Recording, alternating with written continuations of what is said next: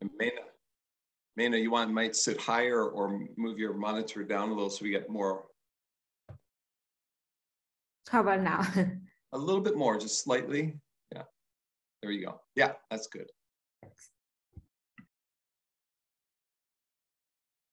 So we should start seeing people show up here.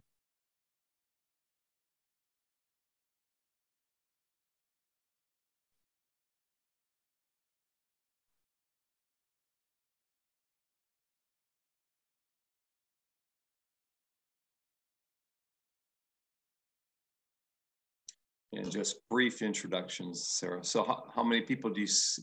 Oh, yeah, 20 people here. Okay, great. So we can, in a second here, maybe we can start the warm up. Okay, all right. Welcome to everyone who's here. We'll get introduced in a second. While you're waiting and this is being in the warm up mode, I'm gonna switch to a warm up activity. So we have a poll here in the warm up. The warm-up questions in the poll. How are you today? I feel so great. It could be Superwoman or Superman. I feel really good, thank you. A little bit tired, but still fine. I'm ready to learn from this session. Not sure yet, but I'm glad to be here. And finally, overwhelmed, feeling like I'm lost in a lost world or other. I'm sure I can't have all the possible responses in there, but we have 27 people. We'll leave this poll open for a little bit here and see what we get. So in terms of the responses, give you another second. So I'm glad you are here on a Thursday or Wednesday for most of you. Thursday in New Zealand. If you're in New Zealand, it is Thursday. Yeah, the rest of the world, it is probably still Wednesday morning here in the States, Wednesday late at night for people in China and Korea, people in Australia, Sam Nadu, it could be either one, probably as late, yeah. From Winnipeg and a huge blizzard, we've got fires in New Mexico, blizzards in Winnipeg. This is crazy times here. Okay, we're letting the people, it's changed. The results are changing as I speak. The number one answer is changing. So I'm not going to reveal the results yet. Okay, great. Okay, warm up poll for all the people in here. And it's almost 10 o'clock, so I probably should close the poll here and get the results of the 34 people who have taken this poll so far. And we're gonna, we gotta share those results. So the results are, number one answer, a little tired, but still fine and wanting to learn something. Number two, I feel really good. So you all feel really good and you want to learn. And a couple of you, well, but almost 20% of you are Superman and Superwoman. And if you truly are Superman or Superwoman, you don't need Meina and I to present today. We can take a break and go back to bed and do whatever. Some of you are overwhelmed. One out of every 8 people in here feels a little bit drained right now. So we'll try and get the energy going and flowing to help you out. I'm going to stop the sharing on that question there. So, well, okay, here it's the share the results. So y'all, Meina, can you see the results there? Yes. Could you see them earlier? Yes, I do.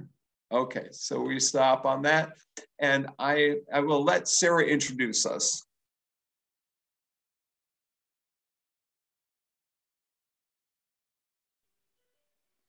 Oh, all right. So we are on the hour here, so we'll get started. On behalf of Contact North, it's my pleasure to welcome you to the webinar, How to Enhance, Extend, and Even Transform Your Teaching with Hyper-Engaging Strategies. My name is Sarah Gover. I'm a research associate at Contact North, and I'll be moderating this session today. I'd like to start off with a provincial land acknowledgement. Contact North respectfully acknowledges that our work and the work of our community partners takes place on traditional Indigenous territories across the province. We are grateful to be able to work and live in these territories. We are thankful to the First Nations, Métis, and Inuit people who have cared for these territories since time immemorial, and who continue to strengthen Ontario, and all communities across the province. Okay, so before we get started, a few housekeeping items. The chat is open. Just remember to select everyone on the pull down menu. But if you have any questions, please enter them into the Q&A tool, and you will find that tool at the bottom of your screen. Curtis and Meina will address these at the end of the session. You can also use the upvote on the questions. That's the little thumb icon that you have at the bottom of each question posted. If you click on that, it just means the question resonates with you, and it will be brought to the top of the queue and answered quicker. I would also like to point out that we have live captioning. You can activate it through the closed caption tool at the bottom of your screen. Once the webinar has finished, I'll post the link to the recording as well as the presentation slides to teachonline.ca, and I'll put that link in the chat momentarily, and you will also get it emailed to you in about 24 hours. Okay, on to the main event. I would like to introduce our speakers today, the authors of the newly released book, Transformative Teaching Around the World, Stories of Cultural Impact, Technology Integration, and Innovative Pedagogy. Good read. I took it with me on my trip to Mexico and read it on the beaches. So we have Dr. Curtis Bonk, Professor of Instructional Systems Technology in the School of Education, an adjunct professor in the School of Informatics at Indiana University, and Dr. Meina Zhu, Assistant Professor of Learning Design and Technology in the College of Education at Wayne State University. Welcome, Curtis and Meina, and thank you so much for joining us. It's great to be here. And I will say, I'll hold up the bottom part of the book so you can see the red. It's IU colors. We have Indiana University colors, red, black, and white on. So if you're an Indiana University alum, we did try and abide by that in the Transformative Teaching Around the World book. So happy to see many of you here from Kenya, from Kazakhstan, from Ottawa, a lot of people from Canada, from Slovenia, from UK, US, Japan, Argentina, Australia. Thank you, Sam Nadu, editor of Distance Learning. And we have people from Jordan, from Kenya, from Mexico, from Saudi Arabia, from Nepal, from Singapore, from South Africa, if I haven't said it already, China, Italy, Denmark, and on and on. We had 177 people sign up, and most of them at the last minute. So there's some momentum going on in here. And so we're glad to have that momentum. Today, in this talk, we're going to try and provide a new framework, actually, something that we only tried once before, and that was last week at Beijing Normal when we did a similar talk, a longer one. This one will be better than that. So this is a brand new framework based on a course I've been doing for 30 years. And the results of it ended up in the book, Transformative Teaching Around the World with Routledge. And that book is based on a book called Learning Journeys by Marshall Goldsmith. And I couldn't put that book down at a beach, just like Sarah was talking about with this one.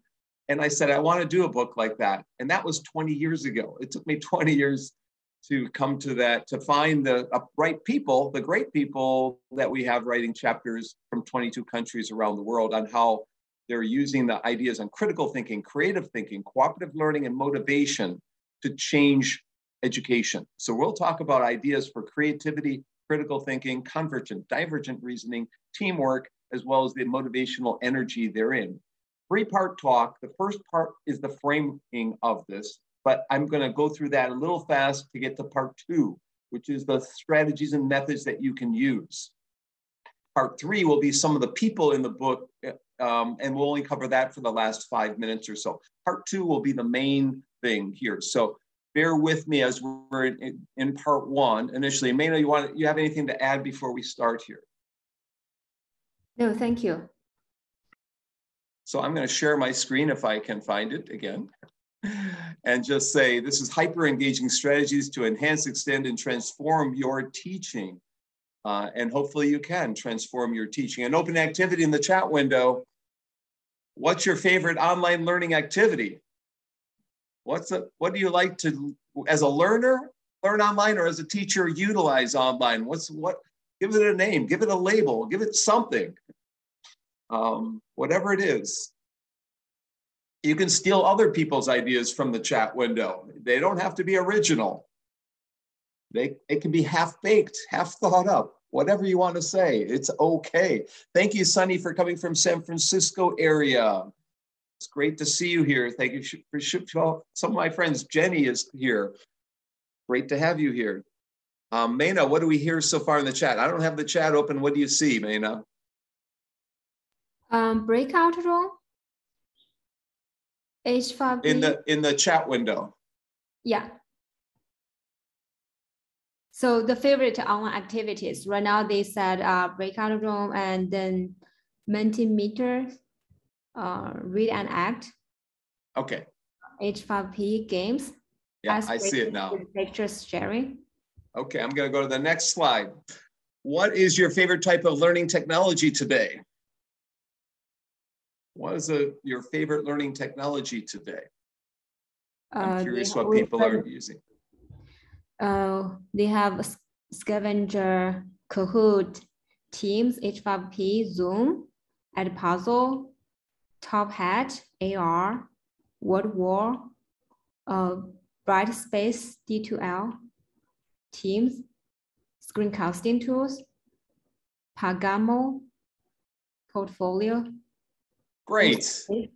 Yeah. Great. I'm not going to talk about, and Meina and I are not going to talk about any of those. No, we will probably talk about some of those along the way. So we've already asked the first polling question. We're going to move on to the second polling question. Are we in the midst of A, a learning evolution in education, B, a learning revolution in education, C, neither?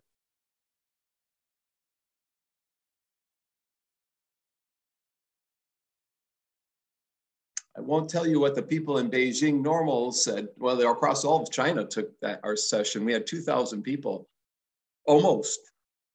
It's pretty tight race right now. Better get your votes in.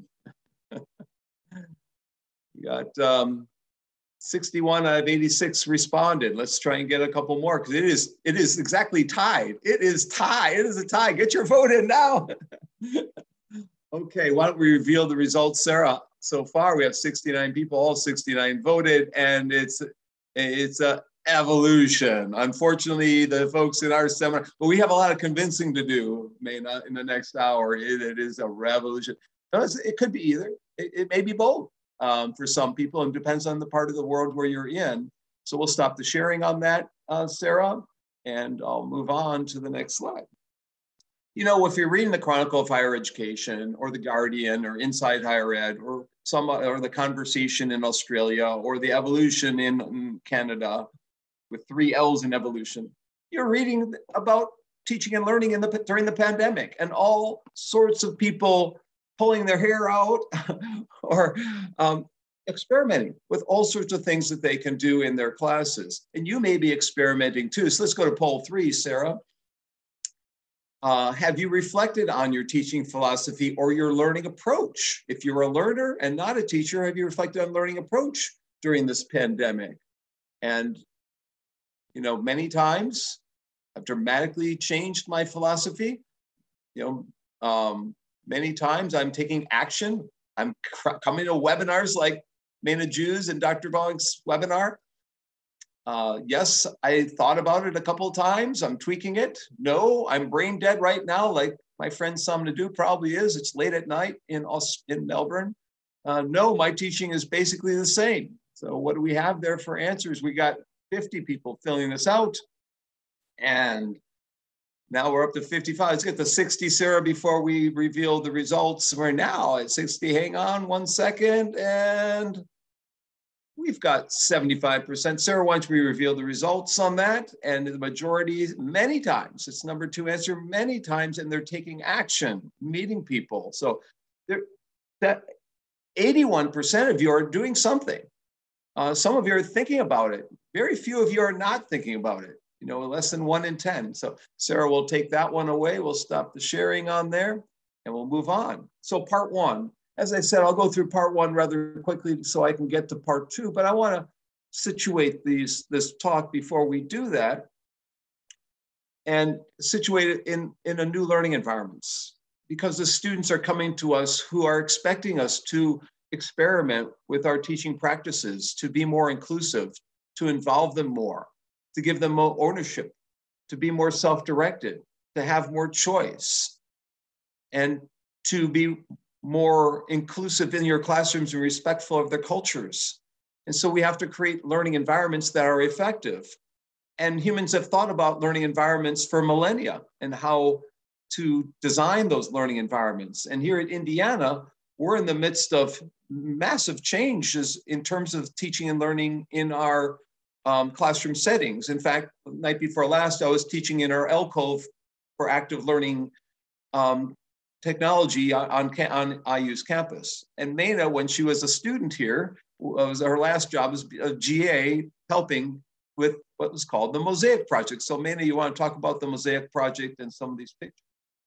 In general, IU have an initiative on a Mosaic project. I shared a link in the chat window.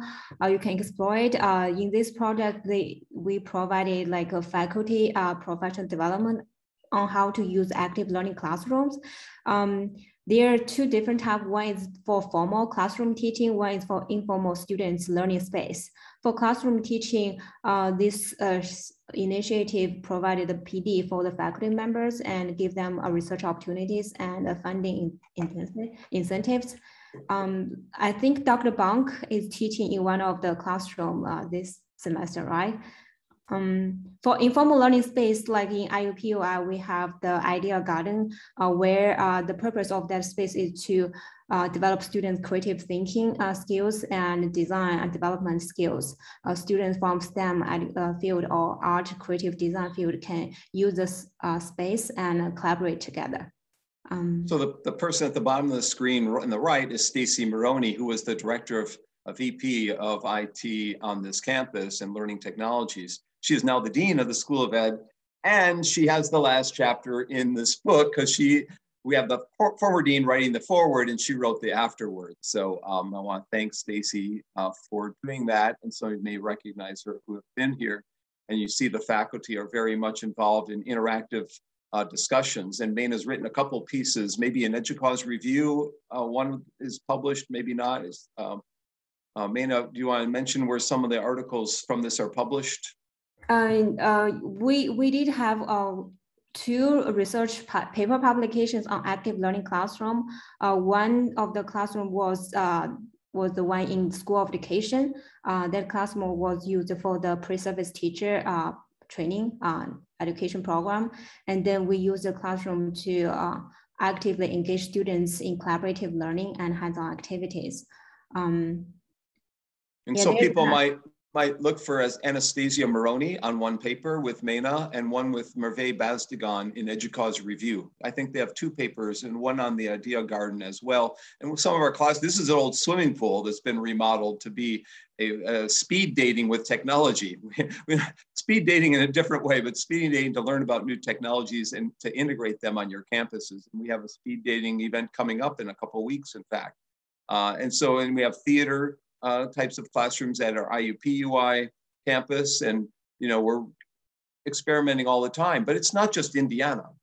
In fact, Australia, where Sam is from, if you went over to Adelaide, they have a learning hub, and the learning hub had students on the committee to figure out how they want to redesign the building to be more social and be more collaborative, to have different floors of the building represent different types of interactions and learning. This is all well and good, but during the pandemic, people weren't doing these kinds of things. They weren't in these kinds of settings anymore. They were in virtual settings. In fact, at Arizona State, they now have an initiative at Arizona State called the 100 Million Learners Initiative back from January of 2022. And they want to get free courses in business, in entrepreneurship and data analytics and global financial accounting. So we have to create new learning environments, both physical and virtual. And this will have AI grade students' papers and so forth. And at Stanford, they have a new kind of class where there is 10,000 students taught by 90 or 900 volunteer teachers, 10,000 students from 120 countries. So again, new structures, new learning environments, just like MOOCs and some of my research during the past decade and Meina's research with me have looked at MOOCs and how people self-direct through taking MOOCs. And we now have an article in review on 15 principles or aspects of self-directed learning in such environments. Because we're moving to an age of being more innovative. We're moving beyond education 1.0 and 2.0 to 3.0. And my friends in Thailand want to call it 4.0 and letting students innovate and design and produce knowledge, innovation producing environments that we need to create to have truly a transformative learning experience for our students. And so some places are constantly thinking and moving ahead because people are living longer. And as people live longer, they're going to need a retooling and reskilling and upskilling. And there's going to be what's called the 60-year curriculum. And as we move to a 60-year curriculum, we have to think about, you know, what are the ways to support the students throughout their lifespans? What are the kinds of structures that we have to put in place? Hybrid, blended, fully online, face-to-face, and a combination thereof, because learning is changing. My friends at Dubai Men's College on the left there, it's more social in nature. When I went to there 15, 20 years ago, it was not that way.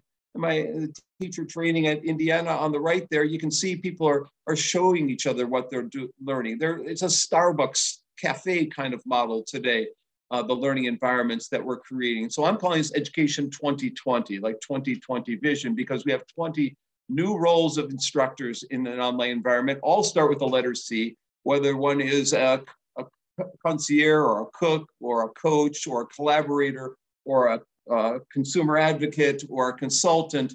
We have all these roles. You know, we have the curator role. We're finding the best elements and making them available in our class. Open educational resources, free textbooks, animations, simulations, videos, you name it, they're available in our classes. And we have to be an orchestra conductor putting them all together. We have to be a concierge in a hotel at times, a counselor, a consultant. We have to be available for our students in different ways, in different times, so as to help cultivate the finest harvest possible. So that's the 20 there in terms of 20 roles of the instructor. I've also got 20 principles. Now, David Merrill has the first principles instruction, so I can't have the first principles, but I could take the last principles. So in the last principles instruction, which is something I'm playing around with, I haven't written a book about this yet. We have 20 principles there too: flexibility and convenience, choice and options, having multiple assignment task options to choose from. The first time I taught fully online, I had 4 assignments. My students hated me. The second time I taught online, I had 10. You pick any 4 to do, they love me. You have to have opportunities to explore. Or students, this semester I have a 112-page syllabus called the Monster Syllabus. Everything's free. I had my students design an alternative syllabus. If you don't like it, it's a course on emerging technologies for learning. Well, let's design an alternative syllabus, which they did. So they have 2 syllabi every week to go from. Give them some empowerment, give them some autonomy, and give them some choice. And my course basically doubled in its impact because they got involved in what should be those extra 15 topics that we're going to cover in the course that Dr. Bonk doesn't know anything about. You know, and what can we lead the way on? And so there's some great weeks on language learning, on STEM and drones and all AI and all sorts of things. But we have to provide those syllabi, but also support and give feedback to students along the way. We have gentle nudges, peer feedback, system feedback, self-feedback, expert feedback, prior student feedback, as well as instructor feedback. You can't just rely on instructor feedback in today's environments or you will die. So you create critical friends to interact, or web buddies, or email pals, or bring prior students back into the class to explain what they did in the class. And some of you have been my former students before. If you were a student in one of my classes before, could you just say yes so I can see what names come up in the screen, and maybe Meina will read a few up. So you also have to be organized, but you have to be spontaneous. You have to be, you have to need both. You can't be too organized and so as to bore your students to tears. You have to try something different. This talk is different. We've not tried this particular talk before. So some of it may not work as we design, but we are willing to accept some failures along the way. The reason Pixar is so popular and everything's a success because they're willing to accept failure along the way and be willing to generate ideas and so forth, and then share those ideas. We've moved from silos when I started in higher ed 30 some years ago. to the principle of sharing what we're doing. Sharing in Merlot, our learning objects, sharing our syllabi, sharing our class activities, at being also hopefully being inspiring in the process, because some of the students come with emotional baggage during the pandemic.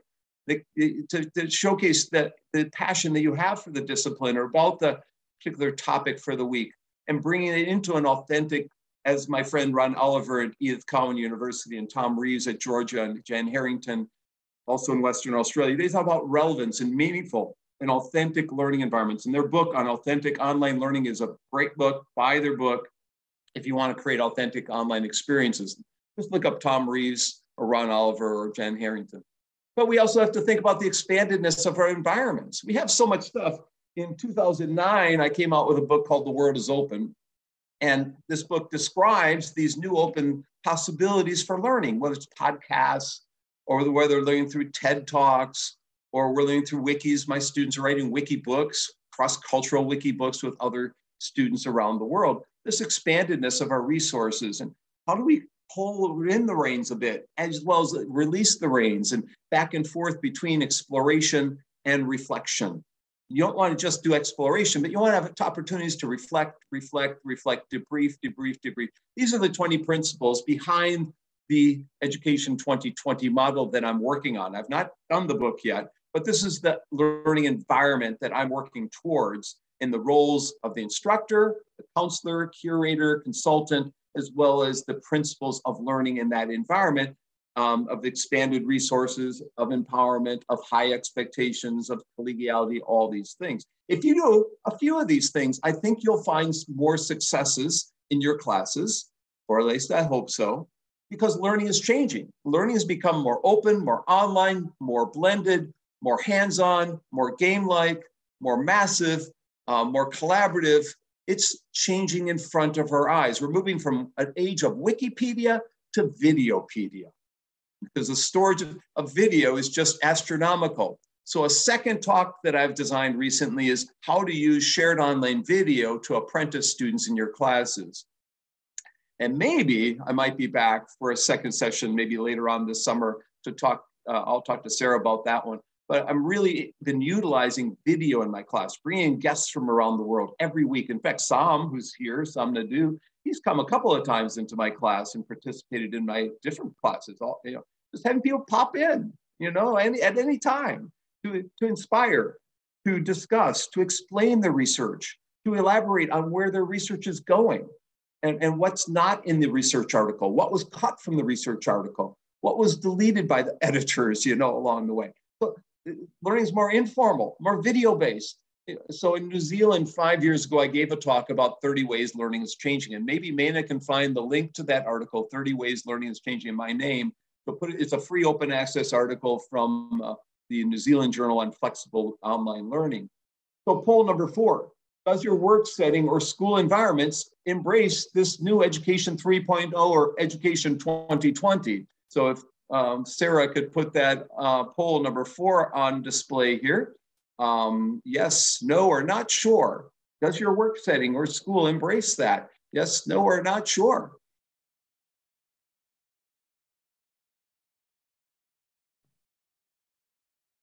This is interesting too. Okay. I'm curious to see what Meina thinks about her environment. I should probably answer this question myself, but I think it doesn't allow me to. All right, we've got 73, 74 people have answered this question out of 105. That's not too bad. Let's let a couple more answer this question. We're up to 75, 76. Do we get to 80? Do we get to 80? Please, come on. 4 more, fill it out. All right, since people are, 77, we got 77. Do we have her? Okay, why don't we reveal the results on this? And the overwhelming majority of you said, why don't we reveal, thank you, Sarah. It is 45% are not sure. People are not sure if we're doing this. Well, that means this talk is important because we don't know what the heck Education 3.0 is. And when I go off to Thailand, we don't know what 4.0 is. Heck, we don't even know what 2.0 is. So 34%, 1 in 3 say, yeah, we're doing it. 21%, about 1 in 5 are saying, nope, we're not doing it. And the rest of the majority, we're not sure. We can stop sharing. Sarah, thank you very much on that. We have a few more polls coming up later on in the show. So part two, as I said, I wanted to get to part two a little fast and just set the stage of part one.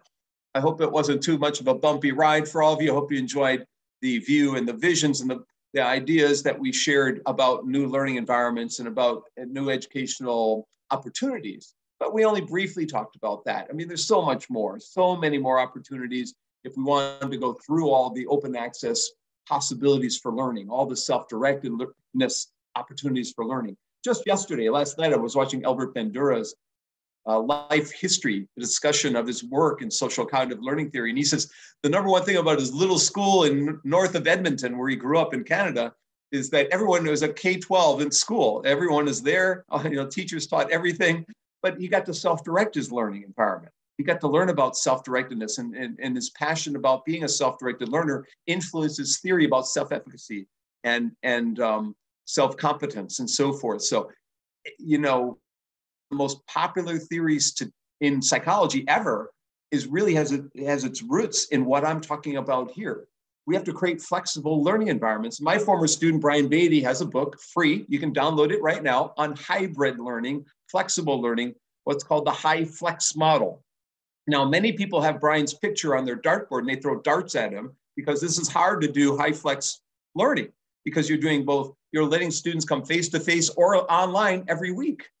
And so I have a weekly podcast show called Silver Lining for Learning. He was on a few months back. You can look up silverliningforlearning.org and Brian Beatty and get his vision and the teachers who are using its vision. He brought 2 teachers with him talking about high flex model. So he's at San Francisco State, by the way. So Sonny, who's in the audience today in San Francisco, you maybe know him, maybe meet with him. So my free book, which I talked about the previous 2 shows that I've been with Contact North last year and the year before, I presented on the Tech Variety book. This is free. This is free in Chinese and in English. We've had 250,000 people download it the first couple of years alone, so there might be close to 1 million now. It has 10 chapters related to 10 motivational principles, from tone and climate to encouragement, curiosity, variety. You see them all there. We have 10 activities for each of the 10. What we're doing now, we just finished, is a revision or an update to this. There'll be a new course, an next free class from the Commonwealth of Learning. Just type in col.org. We'll have a free class come in June and a new updated version of this book, really short, that the Commonwealth of Learning hopes to train teachers around the world, or instructors around the world in motivating online learners. So that'll be a book about motivating in an online environment, something like that. But it's basically based on this book. There's another book for TESOL teachers that just came out based on this book called Engaging Online Language Learners, a Practical Guide from TESOL with my colleague, Dr. Frida Powen and Xiaojing Ko. So there's various spin-offs of this book, and I presented on it twice. And so I'm not going to do this today, but you can see the framework that we've designed there. You don't have to do all these things, but if you did 4 or 5 of these in your classes, you will have, Dr. Bonk's guarantee, you will have a successful class, hopefully. I'll qualify what I say. And you can write to me if you can't find it and want to get the links, but Meina could put the link maybe in there for everybody if you haven't already. But I have a sister book to that that gets at another 100 activities called Read, Reflect, Display, and Do, Empowering Online Learning. So that's the R2D2 model, Read, Reflect, Display, and Do. So between the 2 books, I have 200 activities. What I'm trying to point out is during the past couple decades, I've created these 2 frameworks, Tech Variety and R2D2. R2D2 was, with Twitter, you're reading things. With online news, you're reading things. And with infographics, you're reflecting, hopefully, on the viability of the content, what does data mean, and so forth. Read, reflect, display, you're showcasing in visualizations and concept maps, mind maps, and do. My students design podcasts. My students do YouTube videos. My students do wikis and wiki books. So read, reflect, display, and do, R2D2. You're dividing the web up into 4 things you can do. Tech Variety, it's 10 things you can do. Well, today, we're going to talk about a new model. You're the first ones. I actually didn't mention this in our talk at Beijing Normal last week. We want low risk, low cost, low time activities. So in the first two books there, we have a whole chart of which activities are low risk, low cost, low time. But today, I'm going to divide things up into 4 quadrants for creative thinking, critical thinking, collaborative learning, and motivation. And so I'm curious in this next poll, if you can put this up, Sarah, what topic are you most interested in Meina and I discussing here this afternoon in the last half hour that we have? And by the way, we have 30 minutes at the end to keep the stream open for Q&A. So there'll be time at the end to ask questions, and that's why we're not doing Q&A along the way. But we'll have plenty of time at the end. We will stay until 11:30 Eastern time, 11:30 p.m. in Beijing. So what do we have here? What topics most interested to you? Well, we've got 72 people, 76 people so far. Okay, well, this is tight. This is really tight. Okay, but not too surprising. Okay, and why don't we show the results there? We've got 182. So number one answer by slight margin is motivation.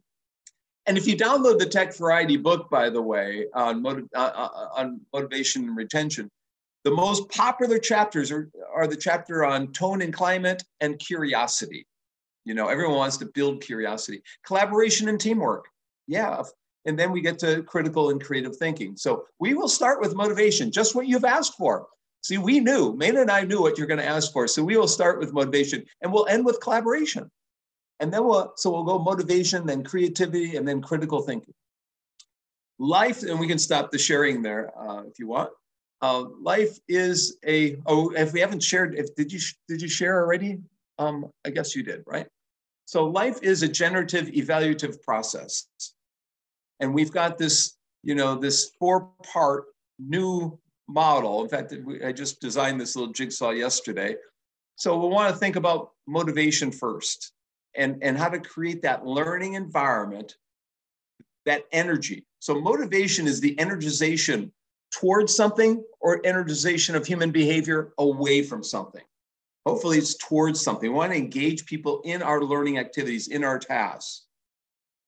Creative thinking involves the generation or diversity of ideas. Critical thinking often involves the logical analysis thereof, or convergent kinds of thinking, or judgment. And collaboration involves learning how to interact with others in a team setting so as to be more effective, more efficient, and productive, hopefully, and expand the capabilities of what you could do alone on your own. As Vygotsky said, we can learn on a social plane a lot more than we can on an individual one, because we can see the strategies and the ideas and the explanations and elaborations of others, and we can internalize those along the way when we interact with our partners, our social partners, and we have knowledge move from an interpsychological plane to an intrapsychological one. I had to put a little psychology in there because I used to be an educational psychologist before they kicked me out. I used to be a CPA before they kicked me out of that, and soon they'll kick me out of educational technology. So motivation, how do we provide that incentives, the energization towards doing something, the visions, the goals? Humans are goal-driven creatures. And as some of you know who follow my Facebook, I've jogged 753 days in a row. I was trying to get only maybe 10 when I started. I've been running through the pandemic. I've had this goal. In the summertime, I have different, how many papers do I want to write this week and what? So goals, we're all goal-driven creatures. So number 10 in the Tech Variety book is building goals, goal-driven, yielding products. So Meina and I can hopefully get people motivated through our attire at times, but also through our activities that we embed in our classes. So often in my classes, in fact, on Monday night, this is my class activity this past Monday before my lecture, I had a warm-up activity. I said to them, what are the educational uses of mobile that you know about? And we opened a Jamboard up. And I got to hear what they're thinking about, what they're using, what they're doing in terms of mobile before I lectured on mobile, before I brought in a guest expert on mobile, talking about his research and his dissertation 2 months ago on mobile learning. So I got them engaged in the topic, didn't just lecture to them, didn't just bring in a guest. I got their ideas and opinions and so forth. And, you know, I often will get my students talking about, you know, the incidental things. What are things that people don't know about you? I want to get them into ice-breaking activities so they get to know each other better and can interact with each other. Maybe a recent accomplishment, a recent peak performance, something that they're really good at. I open up these Jamboards. I do all sorts of things. I get thought on table. Instead of writing on a napkin or on a Kleenex in a restaurant, we're writing on a virtual space here.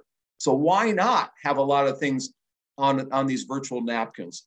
When I taught this course face-to-face, we had 4 marker boards around the room. We'd fill them up before class even started with different topics. And then we could go through the class with all these ideas on the board. Well, the same you can do in Jamboard or in Padlet or other things. You know, what epitomizes your life theme? You know, no regrets. Why not? Do it now. Love yourself. No Saturday classes anymore with Dr. Bonk. You can see what they put in here. I just felt like running. Okay. And I've been trying a new idea out. A couple of years ago, one of my guests was the founder of Flipgrid. He's a friend of mine, if you've seen Flipgrid. And he said, why don't we do an Ask Me Anything session where students can just ask whatever so I often will have, you know, times in my classes where we do an AMA. And it's a real enlightening thing. You don't have to prepare anything for it because you don't know what they're going to ask. So it's no stress really involved in this. It gets people to be more honest and genuine and interactive and collaborative. And so we had breakout groups doing the Ask Me Anythings, and they came back to the main group. So these were face-to-face in Bloomington. These were the online students. So I had a blended or hybrid class doing this Ask Me Anything. Ask me anything about instructional strategies, you know. And then when we have guests, so we had the head of education at the Commonwealth of Learning a few weeks ago, Sanjaya Mishra. Sam Nadu came to that session, if he remembers. And Sam and I and others put questions in the Jamboard, and we asked them questions. So we had all these warm-up questions. We had all these waiting, and if Sanjaya ran out of things to say, we had all these questions, you know, ready for him, or we could start with the questions and so forth. Now, I mentioned Flipgrid. My students are doing introductions in Flipgrid. They're doing article discussions. It's threaded video. Instead of threaded text, you can use Flipgrid for threaded video. My former mentee, his name is Charlie Miller, was a University of Minnesota professor when he built Flipgrid.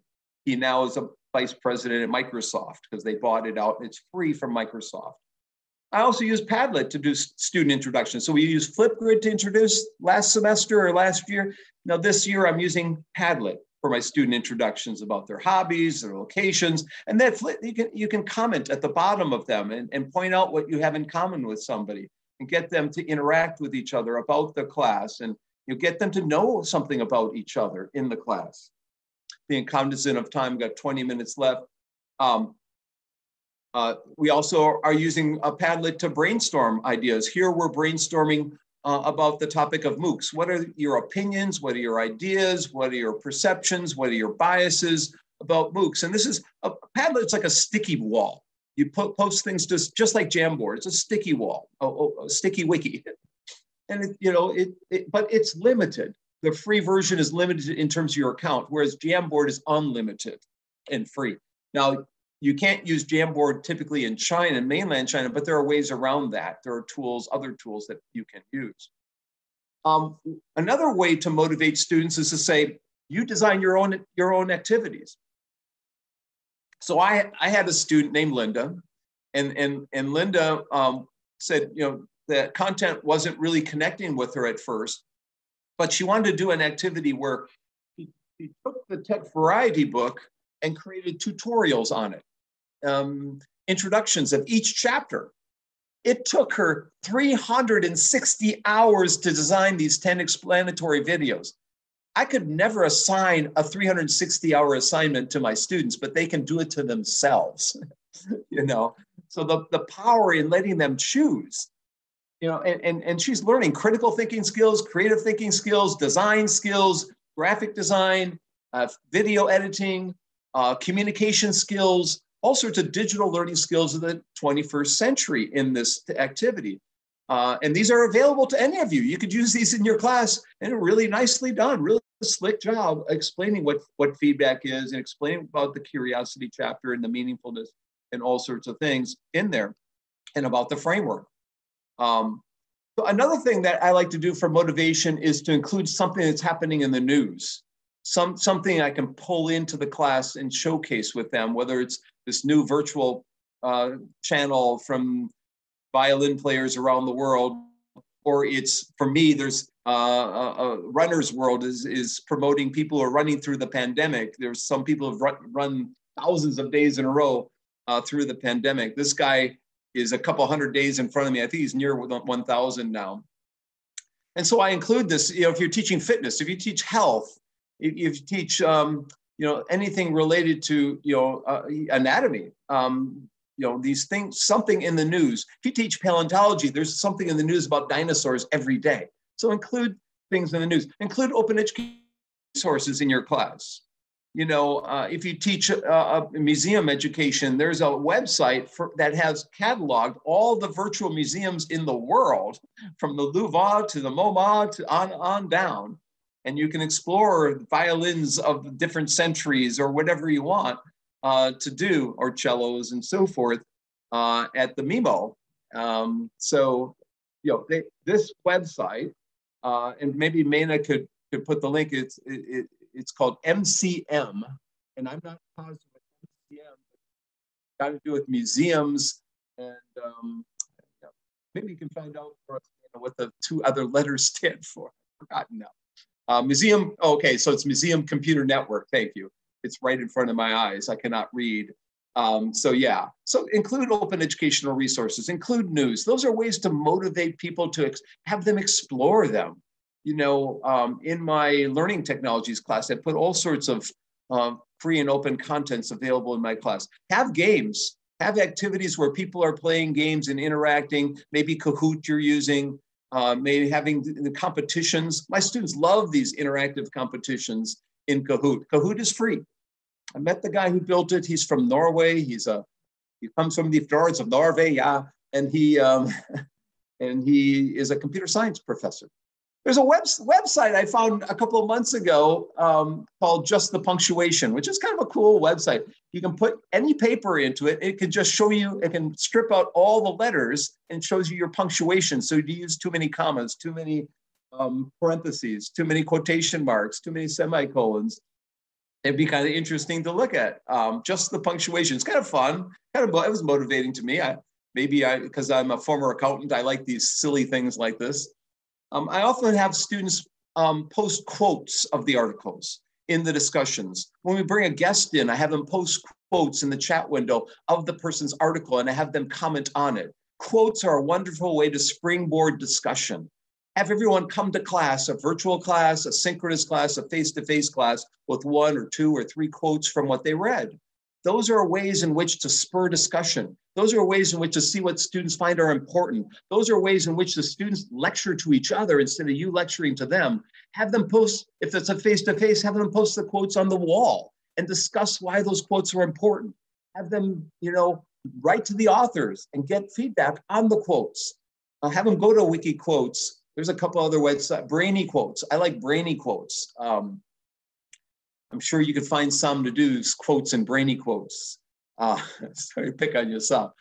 Another thing I like to do is give students 99 seconds to talk, or 2 minutes or 5 minutes. Have a timer which sets the amount that I'm going to allocate to them. And that's a way to limit those people who blab on and on from over dominating. So that's motivation, some ideas for motivation. I want to move to creativity, critical thinking, and so forth, because in the next 10 minutes, I want to go through these. Another thing I use, so for critical thinking is focusing. Creative thinking, right? Generating. So what is innovative education? What is education 3.0? What is education 4.0? On the Jamboard, let's start with that. What are the principles of it? And let's then discuss this and maybe create our own class learning environment. What are some technology integration ideas? What tools do you use? I asked you this question to start Meina was reading your answers. I don't think you had any of these on here. You had some great ideas, but here's some more. Thing Link, I'm going to talk about. Miro, I'm going to talk about. Picaro, I'm doing research on Duolingo. There's all sorts of things that you can use in your classes to integrate. I asked about Education 3.0. What are the principles thereof? What does it involve? Well, mindfulness, inclusiveness, respect, equity, constructivism, and so forth.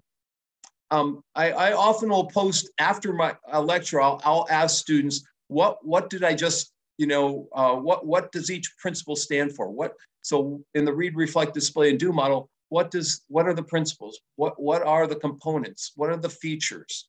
What are things I have to be aware of in my environment that squelch my creativity, that limit my creativity, that hinder my creativity? What idea squelching comments or statements are going to come at me? Instead of asking what are ways to increase creativity, do reverse brainstorming. How can we decrease creativity? Instead of asking how can we be more cost effective, ask how can we be less effective. You'll find that opposite question will get you insights into the original question. Reverse brainstorm.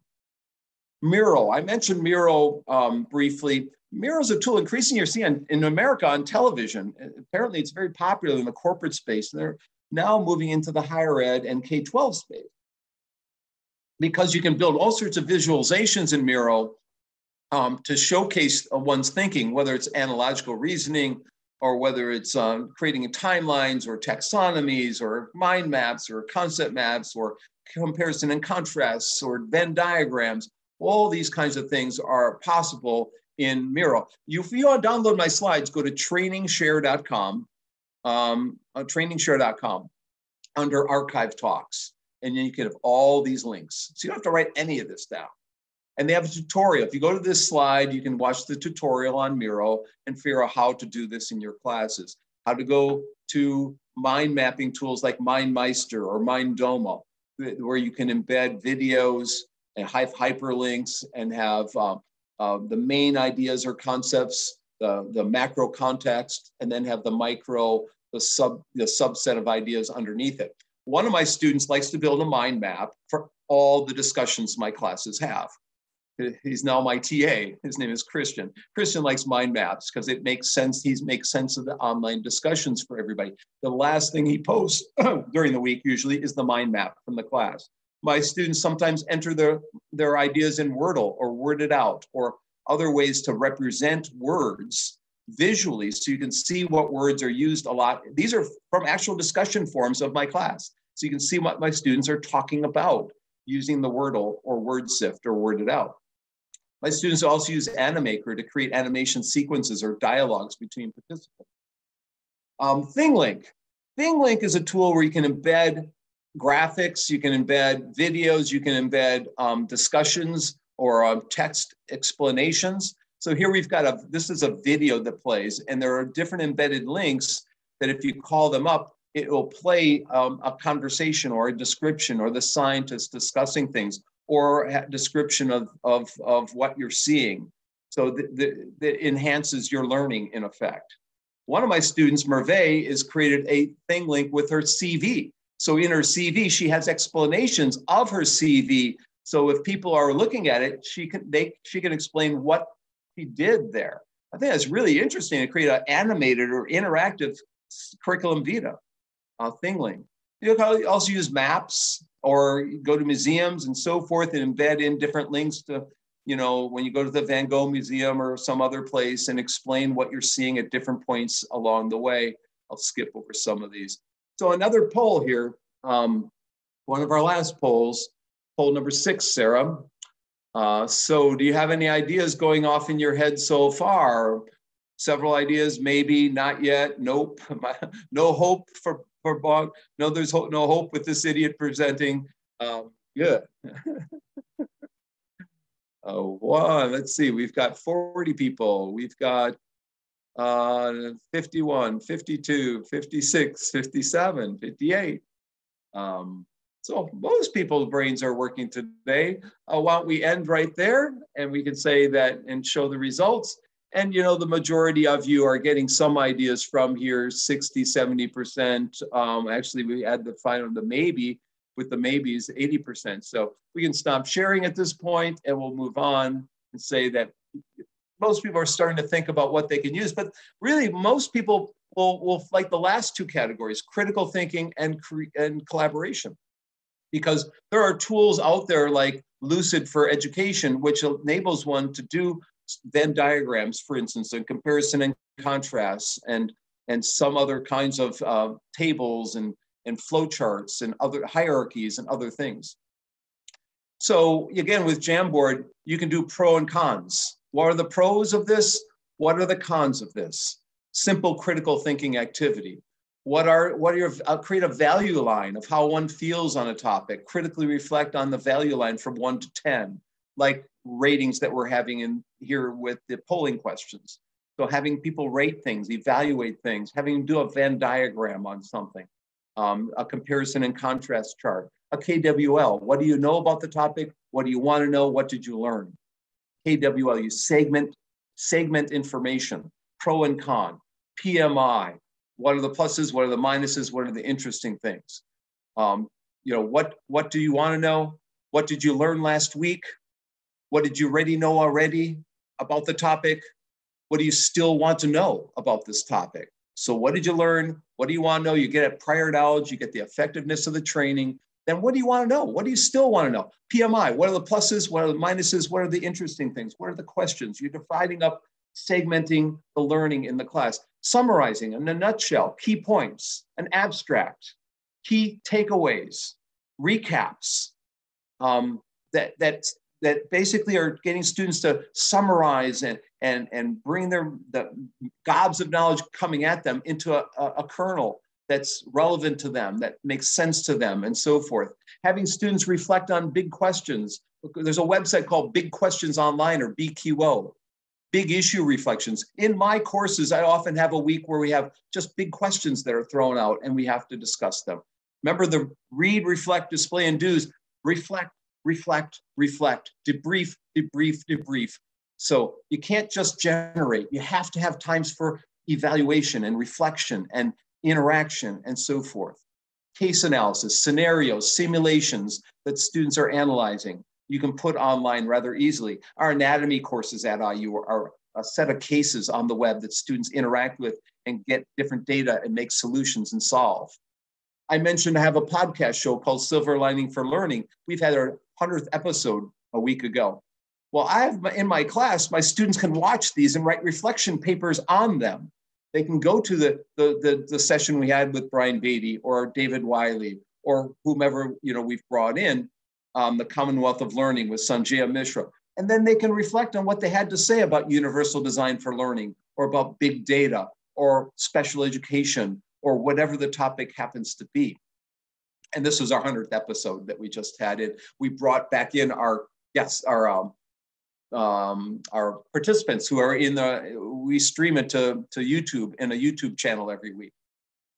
This just Monday, this week, a week ago Monday, I had a week where I had on social media, and one of my former students, Vanessa Denon at Florida State's an expert. So I said, Vanessa, could you come into my class, chat with your about your research on social media and what you're currently thinking about doing? And she said, oh, sure, I'll just pop in and talk about that. It was great.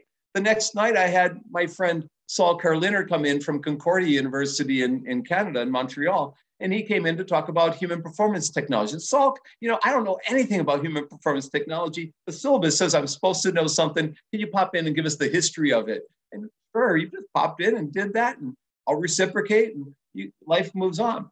Well, this week, 2 nights ago, my former student, Ying Tang, who's actually from Hong Kong, University of Hong Kong, and I became one of her committee members. She met her husband in my class and now has a baby and so she's back in China. I said, Ying, could you present to my students? And she would be in a meeting all day. So we recorded it.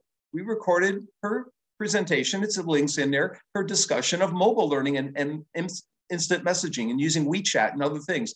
Very, very fascinating discussion that I had with her just this week.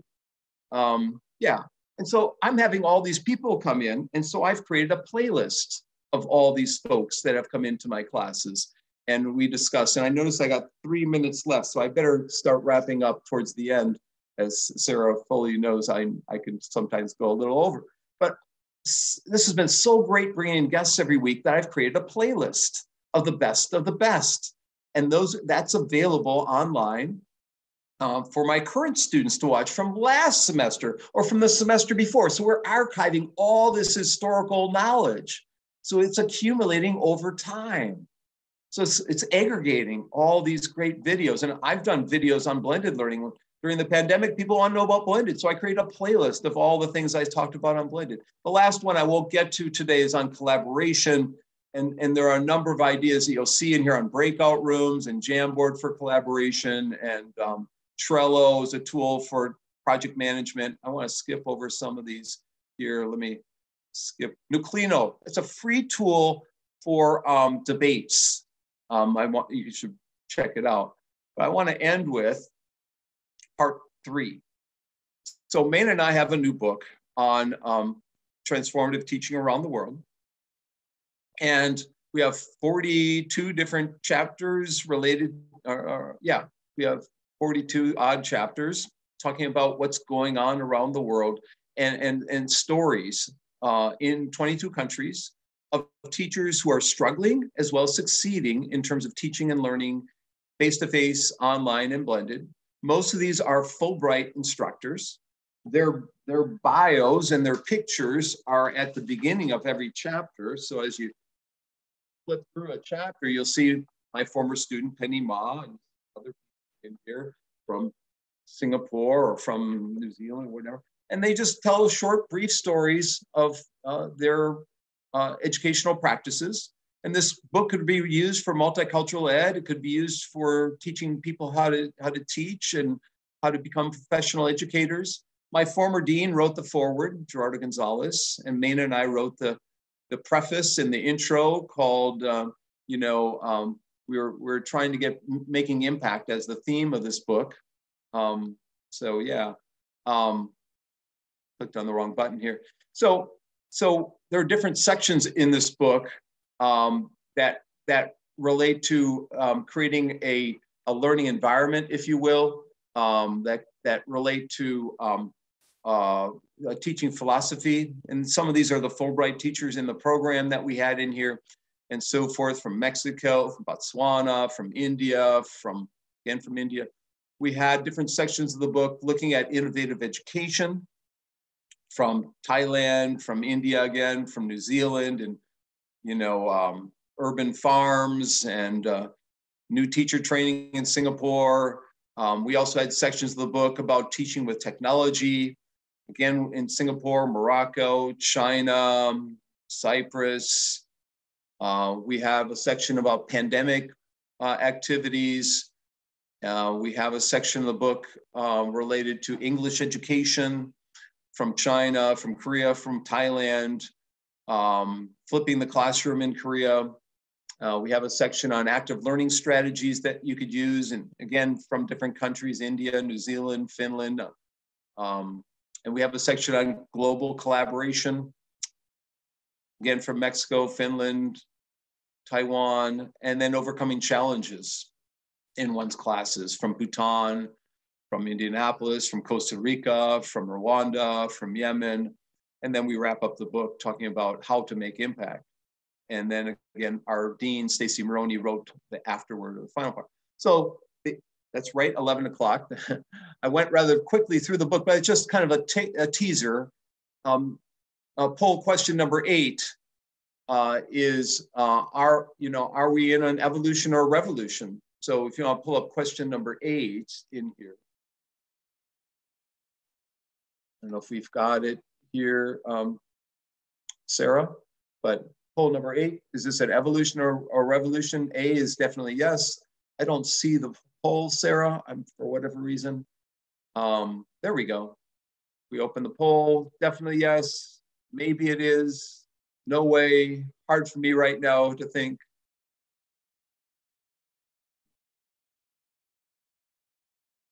Oh, we don't have the the maybe it is. That's fine. We don't actually, that's a forced answer. That's good, actually, not having. And so we've got 86 people still with us. Thanks for hanging around to the end. We'll go to Q&A in a second here. We want to reveal the results, Sarah? Most of you say now are convinced that it's a revolution. Well, is this an evolution or revolution? Yes, it's one or the other. Okay. All right, we'll stop sharing here and move on to the end. So these are some of the Fulbrighters again in the program that we had. This is after the program ended at our local establishment called Nix, and this is the School of Education at Indiana University and the School Colors at Meina's commencement, actually. So our slides are at, make sure everyone waves goodbye to Meina. No, I'm not just kidding. So our slides are at trainingshare.com. The book is at the free book is at Tech Variety. And our email addresses are there as well. So we should probably stop here for a second and see if anyone has maybe 3 words that you got from this session. What are 3 words that you got from this session? Like Meina is great, Meina is humble, Kurt is dumb. 3 words that you got from this session. Thank you, Hessa. Meina, do you have any comments? You haven't summarize for us, Meina? Yeah, I don't have any comments. I think you have covered most of them. We didn't have enough time to talk about a book, and then you can check out the link that I shared with you in the chat window about the book. Why don't you share the link again if people missed it, Meina, and then we'll have it twice in there. So inspirational, motivation, and fun, whirlwind of learning. Okay. Thank you, Natalie. And Bagayam, she's with us here from Kazakhstan. Thank you for coming, my friend. See many, Natalia, thank you for coming, Natalia, and Sunny and others. So great turnout, and send us more notes after this ends on email. Meina and I will respond to email. Sarah will forward emails that you send to her. So please do that. Dazi, thanks for coming from Ottawa. So we can see our people are coming from Ottawa and from Kazakhstan and other parts of the world. This is great, from San Francisco. So now we should open for questions. Do we have any questions? Thanks from Ithaca. Suni Cortland. Thank you, Shufang, coming from Italy. Ithaca.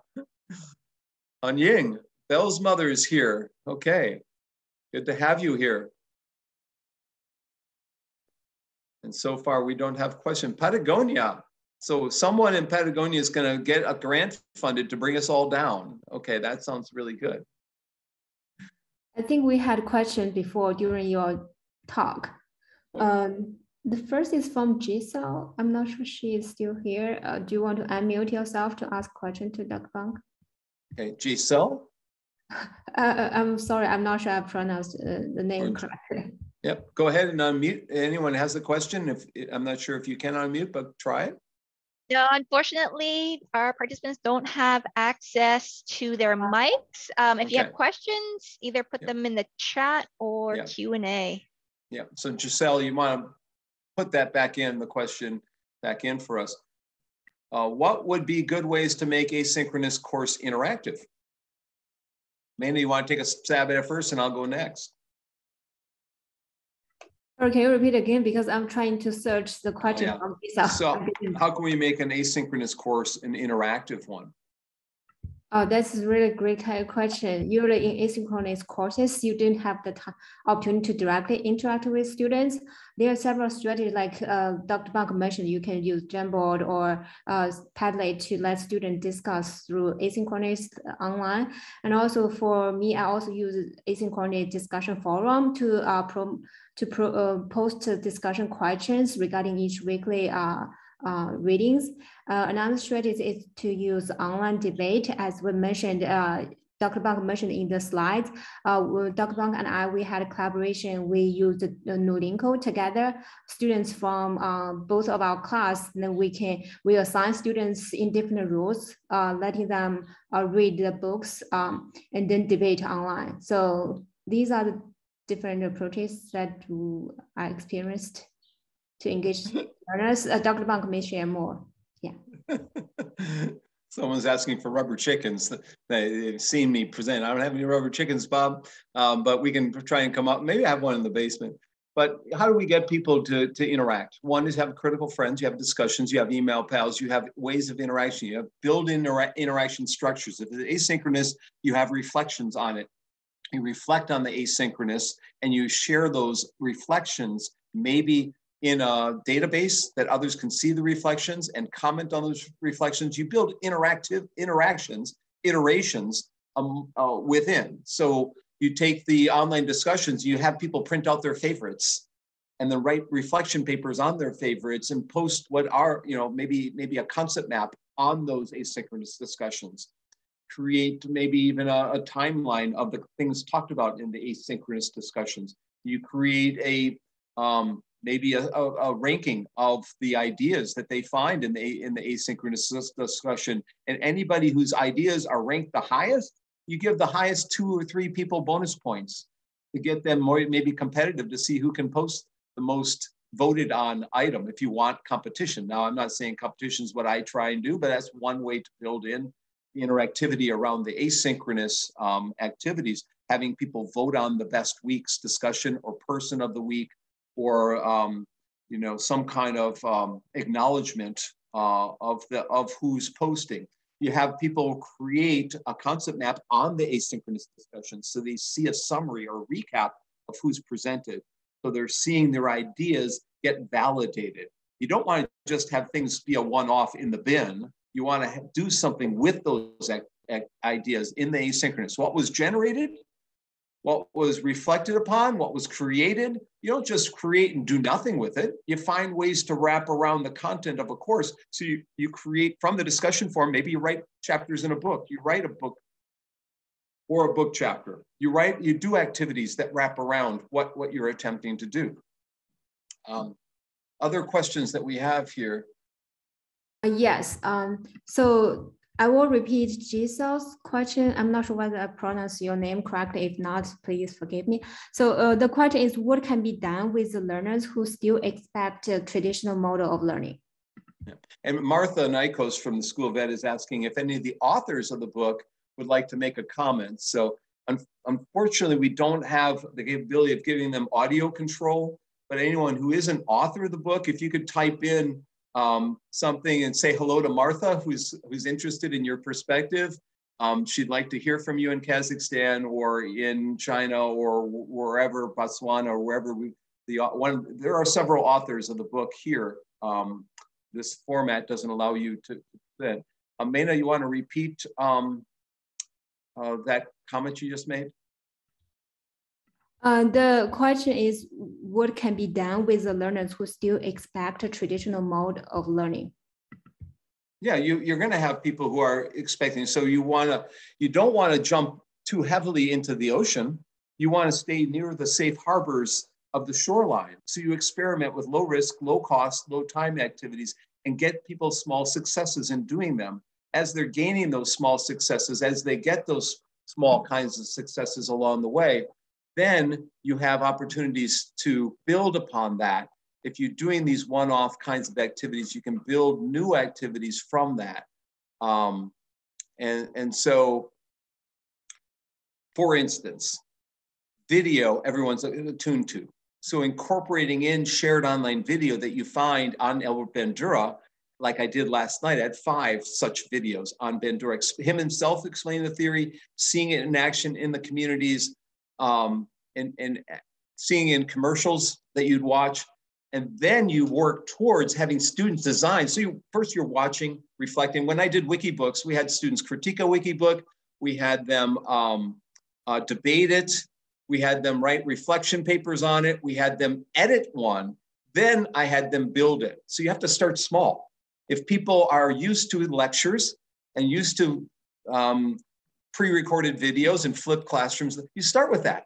And then you work towards them designing their own videos. You work towards them creating their own channel. You work towards them writing their own book. You don't start with that right away.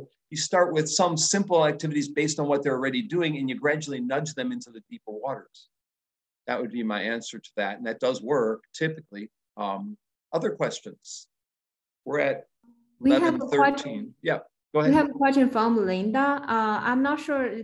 Her question is, what was the title that you mentioned about authentic assessment? I'm not sure which page when you mentioned that. Can you recall that, Dr. Bonk? So the book title is all called Authentic Online Learning. And Meina could maybe look up the link for the book from Tom Reeves, Authentic Online Learning. That book is available for free. That I found a download link, and apparently the author, the editor, has made that full book available. It's 10 years old or so, but it's a good book, and you learn a lot from it. And yeah, if you can't find it, Meina, I'll do some digging right now here. That's a great question. I found that a guide to authentic right. e-learning. That's it. So here's the link. You will get a free book. We didn't even promise on the front end here. So Go ahead. Yeah. So we've got other questions here.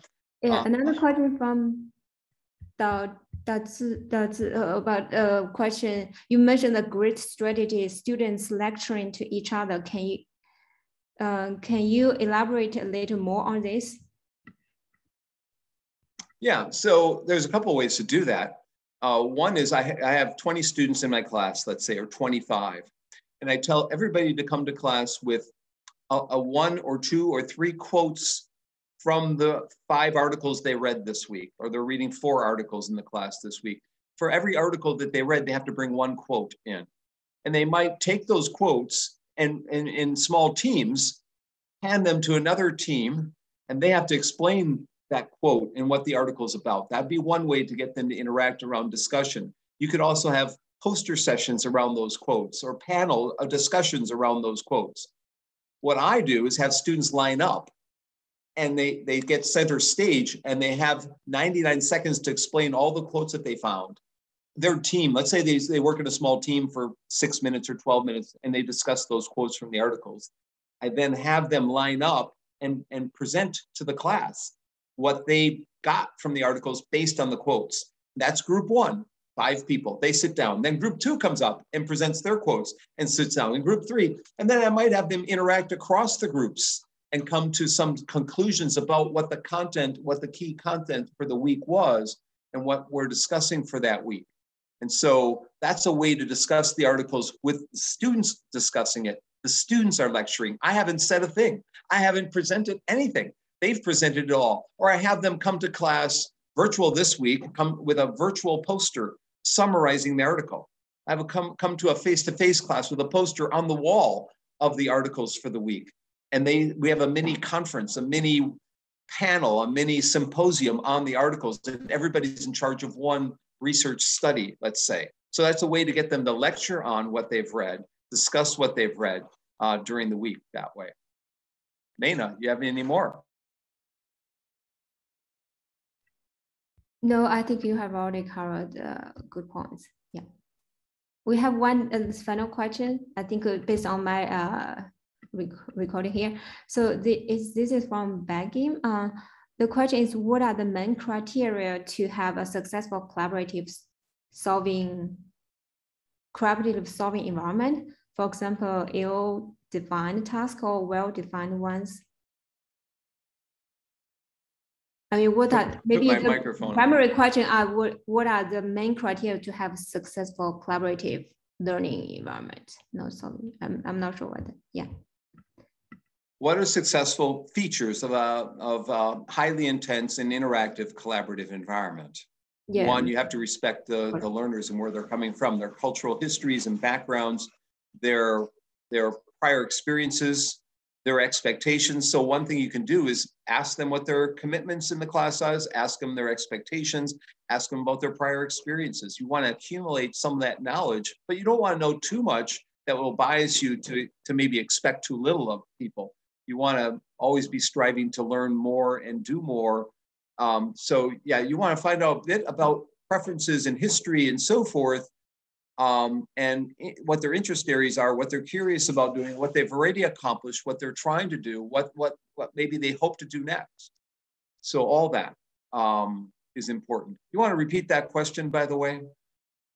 The question is, what are the main criteria to have a successful collaborative solving? I'm not sure what it is, solving environment, collaborative, maybe problem solving environment. Or yeah, openness, flexibility, respect, genuineness, openness to ideas, respect for others' ideas, genuineness in presenting your ideas, and flexibility in the submission of ideas.